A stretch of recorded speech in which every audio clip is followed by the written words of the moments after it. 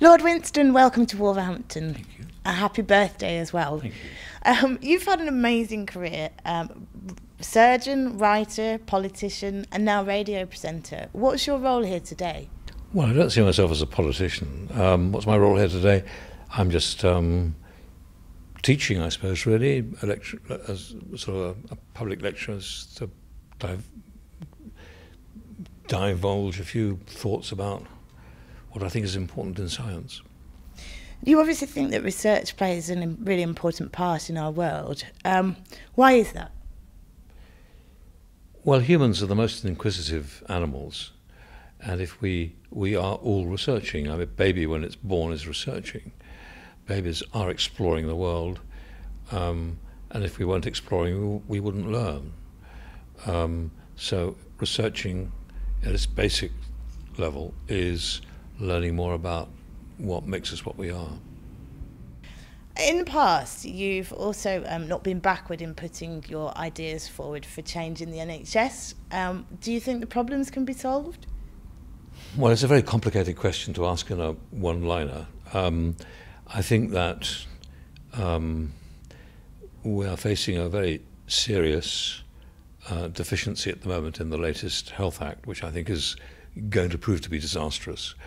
And I think we won't see the full serious effect of that Health Act for about 2 years. But I think ultimately the extreme fragmentation, the increasing cost that form of administration will require, the vested conflicts of interest that GPs will have in offering and commissioning services whilst at the same time having their patients being commissioned for, and a whole host of other issues are amongst the most serious examples of thoroughly bad legislation. And I personally feel very angry because I think that the country's been hoodwinked. So some of the ills that face the NHS are made by politicians who feel arrogantly that they knew best without actually really looking at what they could have done or doing proper pilot studies. Now, one of your other roles is chairman of the Genesis Research Trust. Can you tell us a bit about the organisation? The Genesis Research Trust is a trust designed to do research for women and children's diseases, really all aspects of human reproduction. So we look at diseases which affect premature birth, the commonest cause of babies dying in the UK. We look at brain damage in infants. We look at cancer of the uterus and the ovary.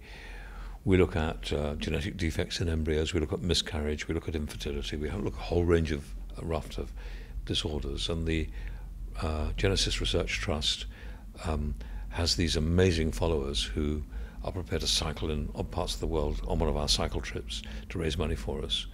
I think it's a phenomenally important cause because the beginnings of life are really what mould us to what we become and mould how we experience disease later on.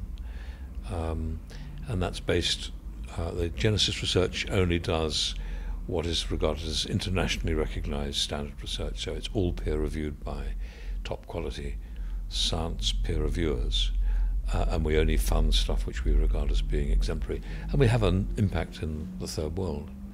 But the unit, of course, has produced a number of important innovations. The first cancer smear tests were done in that unit. The first ultrasound machine was made in that unit. The first genetic screening of embryos was done in that unit. So the continuous number of improvements, I think, which are going on and still going on. So there's a massive range of activities. Well, I mean, it's a good setup, really. I'm an MA student in broadcast journalism, and does the M stand for mistress or master? Master. Well, I don't know these days. You've been involved in some brilliant TV programmes. You've also written books and numerous articles. With everything else that you're involved in, how do you find the creative time to do that? Well, I do lots of things that you wouldn't know about. I make steam engines, which go around the garden. Goodness me! Usually at about 3 o'clock in the morning. So, I mean, I don't know, how do I find out? I'm actually a very lazy individual, and people seem to think I'm terribly hardworking and frightfully altruistic, and I mean, people build this kind of ludicrous character that they think is somebody on a pedestal. I mean, it's very difficult to explain to people I'm quite ordinary. I don't see myself as brilliant, or I just think that actually, if you do what you're interested in doing, you're gone doing it. And perhaps my problem is that I am involved in too many things and therefore don't do any of them properly. You obviously do them at whatever time of day you possibly can. Yeah. You recently produced an interesting series on Radio 4. It was just finished and it was about science and music. How did this come about? Well, it's typical of the BBC, which is I'm going to say this on record, and of course I shall get pilloried for this, but it seems to my mind sometimes to work in a very dysfunctional fashion. Last year I pitched for a 4-part series to BBC Radio 4 for a 4-part series on science and music, and I eventually got the commission and was given less than 4 weeks to rehearse, to research it and make the programme. All I had was just a producer, Martin Williams, and myself. We did the whole thing together. And when the last programme, when the second programme was going out, we still hadn't finished the series. I actually recorded the last programme inside the Arctic Circle on a boat, and wrote the commentary and then sent it back by satellite telephone, having recorded it on a microphone with a little chip in it, to my producer in Wales. That's not a very good way of making a serious television radio series. So I feel amazed that we got it off at all. What is pleasing is that most people quite enjoyed it anyway, so it wasn't so hopeless. But I think the science of music is actually quite a difficult area. So we looked at a whole range of things, from the physics of music to the evolution of music, to some aspects of acoustics and performance, and a lot about brain function.